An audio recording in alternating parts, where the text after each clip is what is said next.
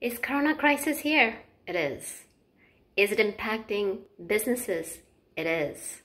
Is it evoking different emotions in us? It is.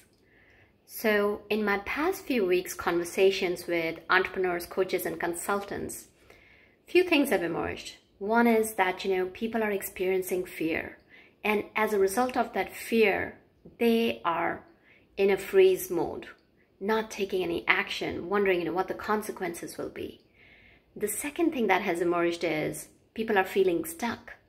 They may be desiring to do something about it, and yet they don't know which move to make, how to set goals in these times of crisis. And the third thing I'm seeing is that there are a lot of people who are just showing up as crisis leaders. And folks, doesn't matter where you are on the spectrum, we will be experiencing the whole spectrum of emotions. So the key is to connect together, collaborate together, and help each other out during these tough times.